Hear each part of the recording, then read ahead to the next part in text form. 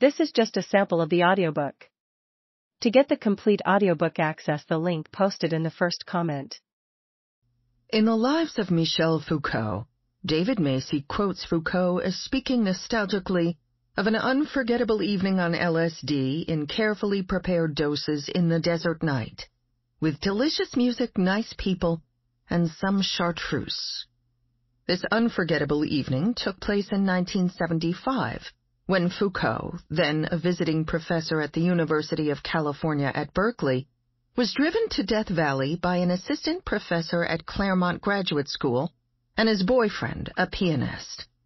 Once there, the two young men persuaded Foucault to experience the desert night under the influence of a psychedelic drug. This was Foucault's first experience with acid, and by the morning, he was crying and proclaiming that he knew truth. I first heard this story in 2014 when I was a graduate student at the University of Southern California.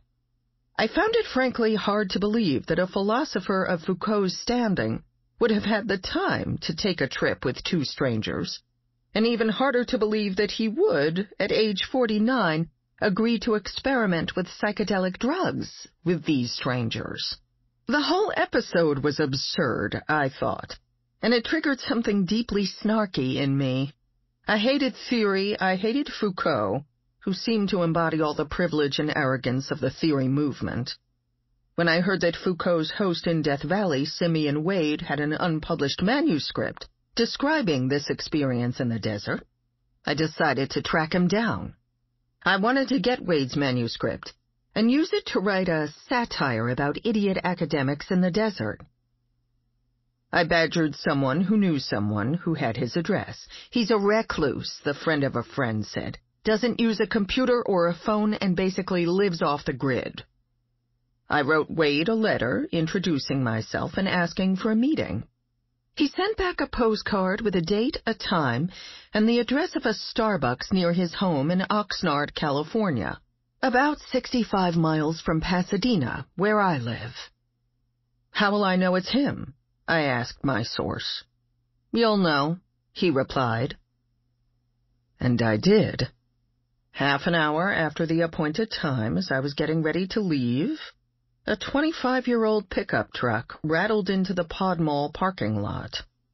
The driver sat for a moment, finishing a cigarette, before gathering up half a dozen plastic grocery bags and an armload of books. A tall and heavy-set man, he wore an electric blue T-shirt half tucked into a pair of baggy farmer jeans. Upon entering the Starbucks, he walked straight to me and dropped the bags and the books on the table where I sat. He doffed his emerald green baseball cap, revealing a bald head sprinkled with age spots. "Delighted to meet you," he said, a trace of Texas in his accent. His words were as soft and whispered as Gaelic, and I realized with some alarm that he had no teeth. "I've brought you some reference material and an icy cold Coke for your drive home." He sat down and started telling tales that I found hard to believe.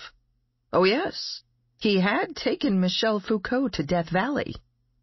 Foucault, Wade said, had loved this trip so much that he had called it one of the most important experiences of his life. But that was only the beginning of their association. Foucault had visited him several times. Wade had interviewed Foucault on television at Claremont Graduate School.